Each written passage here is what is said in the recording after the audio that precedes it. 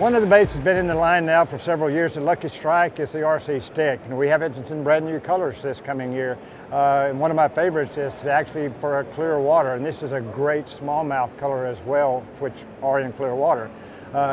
So it's the other thing about the RC stick, it's still one of the best by far with the weight transfer system to throw in the wind. And that's always been one of the biggest headaches if you try to throw jerk baits on those windy days, which are the best days to throw them. So you kind of remember that, brand new colors in the RC stick.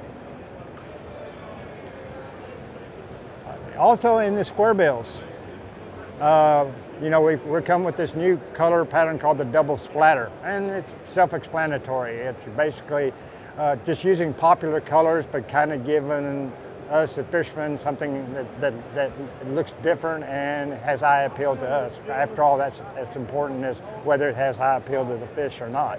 But this is a great color. It's a very successful color. It combines the chartreuses and the whites and the browns, which are all some of the best colors in any crankbait. G5 is very similar to the RC stick.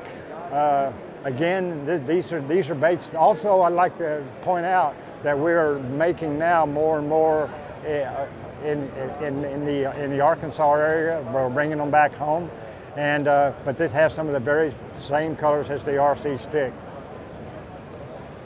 Finally, as far as bringing baits home, we have the Scrounger.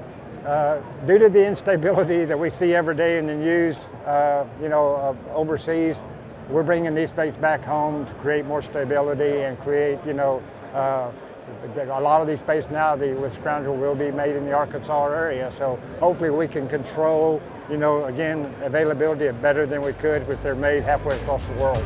And again, all of these baits will be ready and available again at Tackle Warehouse.